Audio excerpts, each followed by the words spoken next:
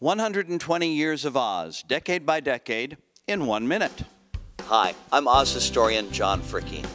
By the end of the 20th century, Oz had become an integral part of American popular culture. The dialogue from MGM's Wizard of Oz was so familiar that it was being quoted or paraphrased in other movies, in TV shows and sitcoms, in newscasts, in editorial cartoons, in sermons, you name it, and it's a practice that continues to this day. Oz on stage turned up in all kinds of new incarnations. There was the Wizard of Oz in concert, the Wizard of Oz on ice, and a live recreation of the MGM film using that dialogue and those songs. In terms of books, prolific author Gregory Maguire created a whole new Ozian world of his own in his novel Wicked.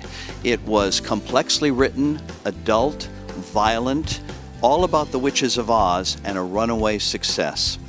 But one of the nicest things about the 1990s is the fact that many of the surviving MGM Oz Munchkins began making personal appearances all over the country, and to meet the little people in person was a thrill for countless, hundreds of thousands of fans.